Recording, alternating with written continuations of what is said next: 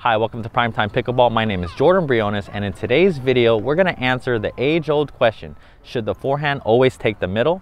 Let's jump right in.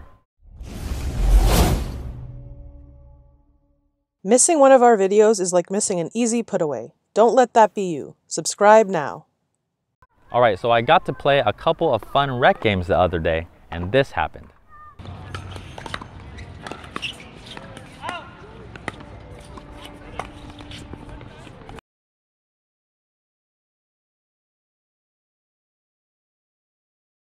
Has this ever happened to you? Maybe you and your partner are right up at the non-volley zone, and before you know it, the ball whizzes by right between you and your partner. I'll be the first to admit that this has happened to me on several occasions. Now, to answer the question, should the forehand always take the middle, I'll start off by asking an even more important question, and that is, who's in the best position to cover the middle ball, you or your partner? So why is this question more important? Let's go back and watch this and break it down. Here's my dad and I playing against two good friends of ours, Drew and Jim. Here we see Drew hit a nice deep slice return down the middle, and here you see me drive this third shot, because I know Drew's forehand slice stays very low and that it could be pretty difficult to hit a precise drop off of a well-hit slice. I choose to hit my drive to Drew because he is still on his way up to the net, and his partner Jim is already set in a good, balanced, ready position at the non-volley zone line. Now my drive here is good enough to force Drew to hit a short volley that lands a bit past the non-volley zone line, and here you see me split step and get ready to hit my fifth shot into the non-volley zone. Here you'll see me really squeeze over to that center line to put more pressure on Jim and Drew. Since this was a competitive game, Jim and Drew were typically trying to keep the ball away from me, and by me squeezing and shifting over more towards that center line, it can do several things. Number one, it allows me to take all the middle dinks and/or to create winning or put away shots through the middle. Number two, it creates a very small target for them to hit to if they are trying to get it over to my partner. And number three, it leaves a window open near my sideline to bait them to hitting it there, in which case is exactly what I want, as I am trying to get more involved in the game. After a series of unattackable dinks, watch here as my dad tries to hit the ball through the middle. Here we see Jim cover this ball with ease, as it struck right towards his paddle. Even though this drive was hit right to Jim, it was low enough to prevent him from counterattacking this ball. Next we see another series of unattackable dinks, and here we see Jim's backhand dink pull my dad towards his sideline. Let's look at where my dad is contacting this ball. From this angle, it looks like he's hitting the ball right above his sideline. So, in this scenario, who's in the best position to cover the middle ball, Jim or Drew? Before we answer that, let's talk about shading. What is shading, you ask? Shading is moving or shifting your position as a team according to where the ball is in your opponent's court to put yourself in the best position to defend your side of the court. You will constantly see high-level players shade as the ball moves around the court. Let's watch a few clips together of different players shading.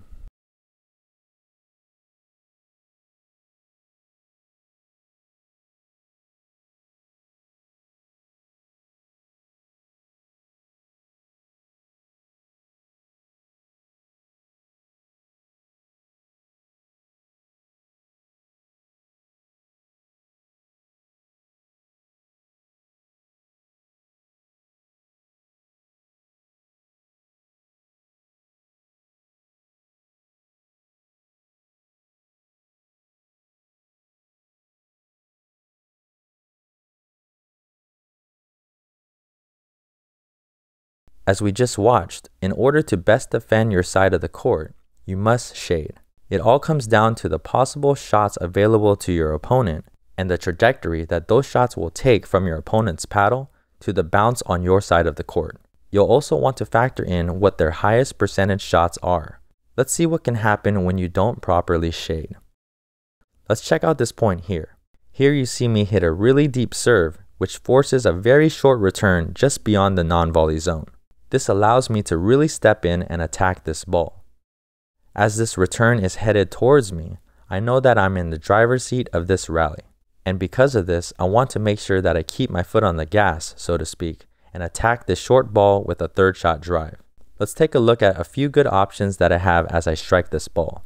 The first option that I have is to catch the returner in transition. Due to his short return, you can see that he's only made it up about halfway through the transition area. So driving the ball somewhere at his feet is my first option. Another option that I have is to drive it right at my opponent at the non-volley zone. This player is the player that is closest to me, which therefore has the least amount of reaction time. The third option I have is to hit the drive through here down the line. Before we proceed, which option do you think is best in this scenario? Now, let's take a look at which option I chose.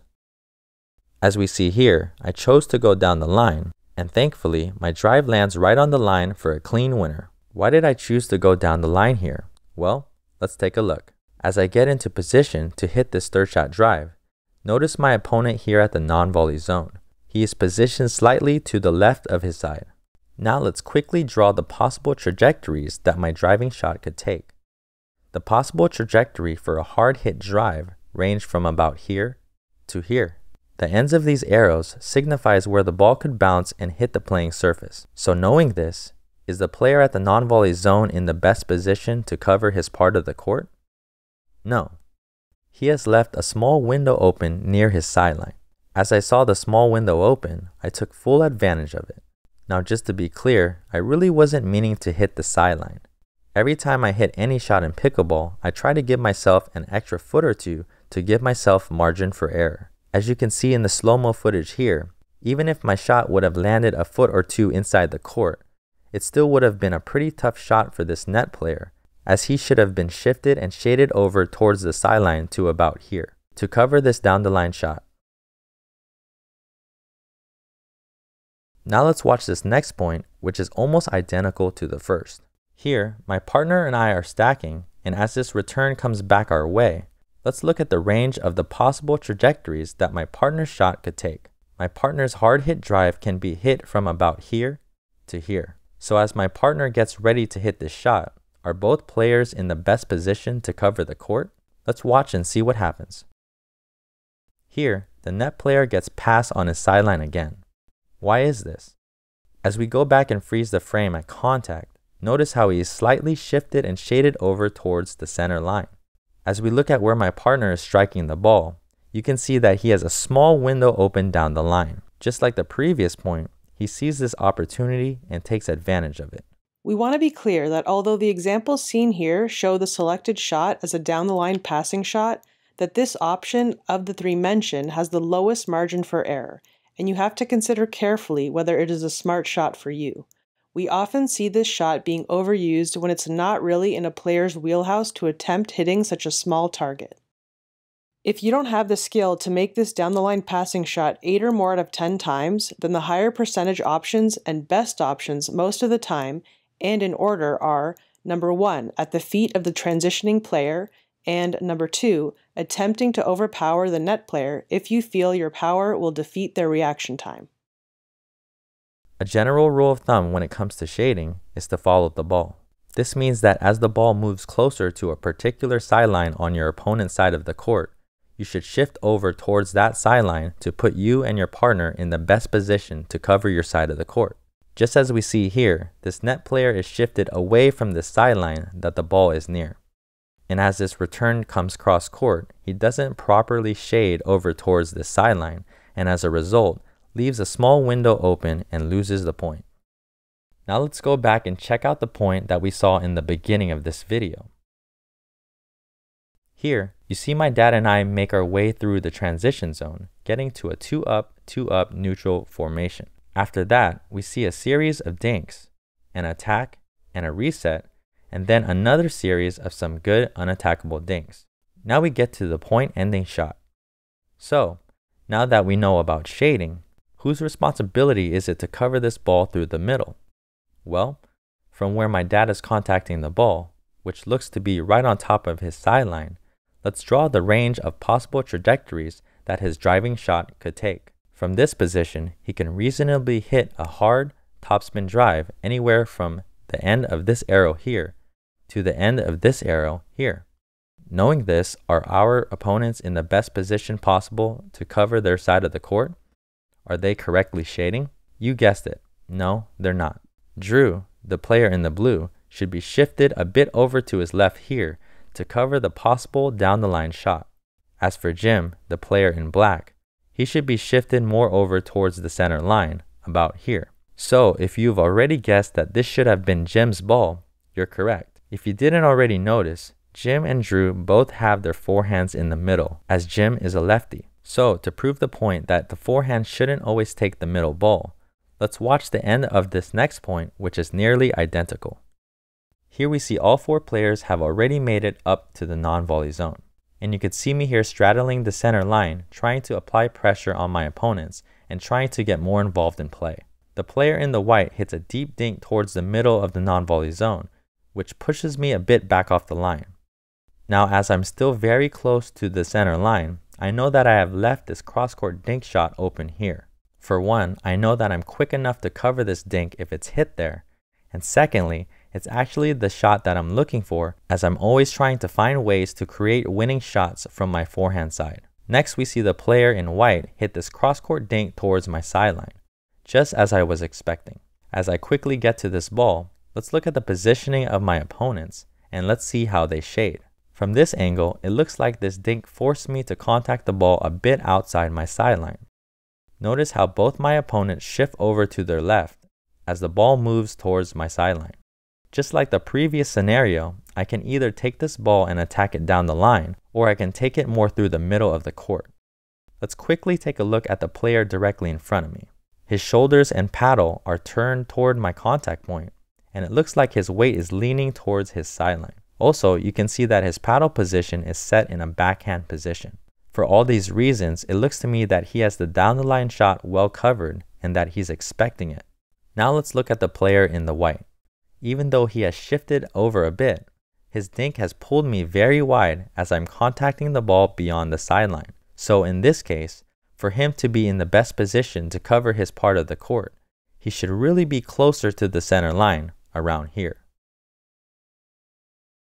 You can see here that the ball barely clips the end of his paddle and goes out of bounds. If he had just shaded a step or two closer to that center line, he would have been in a much better position to hit and counterattack this ball. So hopefully you see the importance of shading and how deciding on who should take the middle ball really depends on who's in the best position to take it. Sometimes players just make great shots, and you aren't going to be able to cover every single ball. But you can definitely put you and your partner in the best position possible by correctly shading. Now, let's show you a fun drill that you can do with a partner to practice on covering the middle ball, especially in a neutral formation when all 4 players are up at the non-volley zone line. Hi, if you're really liking this content, please give this video a like. We really appreciate it. It really helps us out. And now, let's get right back to the video. Alright, so now that we know how to correctly shade, I'm going to show you a great drill that you can do with a partner. Just like we said, you should constantly be shifting over and following the ball as the ball moves around the court. Alright, so for this drill, I have my wife Katrina over there, and we're both cross court from each other, and we're both on the even side, okay? This is how we're gonna set up. I'm going to start and feed the ball, and we're going to be dinking cross court.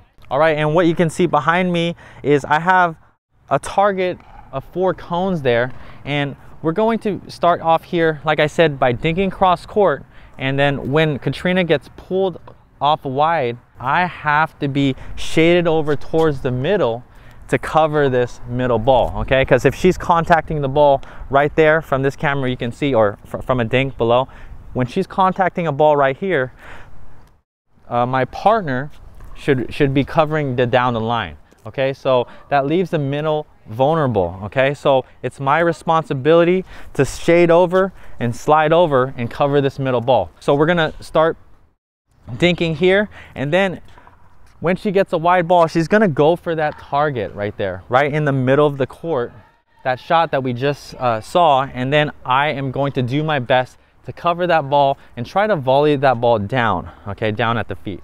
All right, so this is just a really good drill that you can do, and let's see it here.